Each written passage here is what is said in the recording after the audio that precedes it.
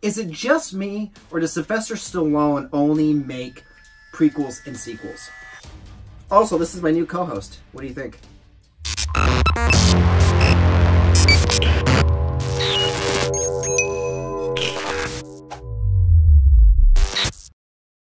Hey kids, welcome to another episode of Nerd News.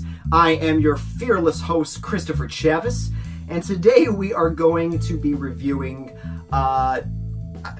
the first trailer for the last movie in the Rambo franchise, which is called Last Blood. So at this point, Rambo is like 89,000 years old. He has 2 fake hips. He has arthritis in both arms, and he can't see out of his right eye. Also, he drinks prune juice on the weekends. No, but seriously, it looks like a send-off for this legendary character that has been with us for a while. Rambo is one of those things. It's the closest to like a living G.I. Joe that I think we've had, because those G.I. Joe movies really don't count, right? Now in this trailer, it looks like Rambo is on a revenge spree where it looks like he got jumped by like a billion biker gangs.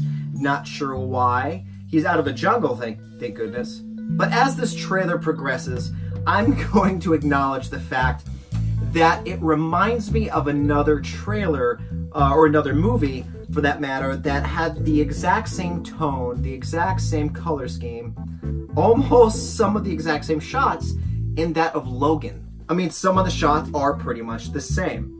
They're looking at themselves in the mirror in sheer exhaustion and pain. The music from the trailer are in the same kind of realm, one being Johnny Cash, the other one not, but the type of music is pretty much the same. Both main characters are jumped by a large gang.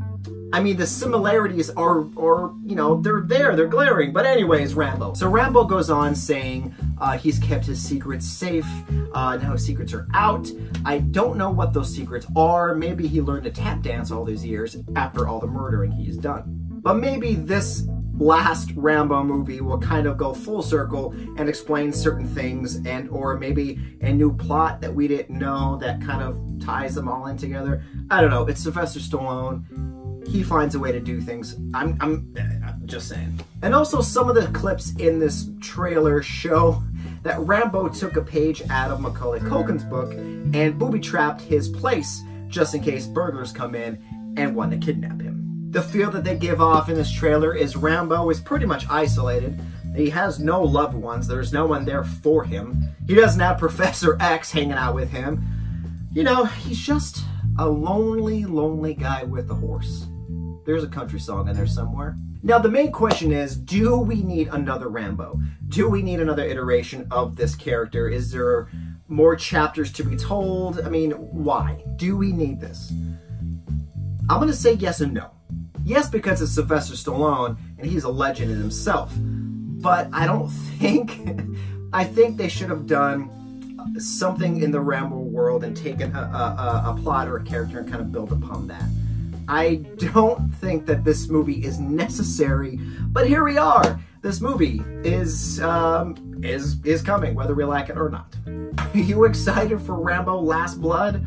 If you are, I want to know why. And if not, I would also like to know why. And thanks guys for watching and subscribing. I truly appreciate it. And if this is your first time here, please hit the like, subscribe, and the notification bell to be notified of all future episodes. And remember guys, even though Rambo is a billion years old, he can still break your neck with a little twist, a little flick of the wrist.